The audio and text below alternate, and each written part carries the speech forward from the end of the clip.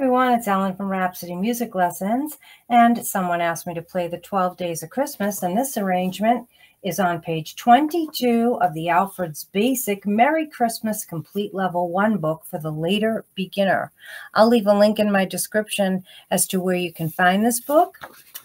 And if you find my videos helpful, I would appreciate it if you'd hit that like and subscribe. And here is the 12 Days of Christmas. I might have a video out of this already, but it's not from this book. This is in middle D position, so it's going to be a little bit different.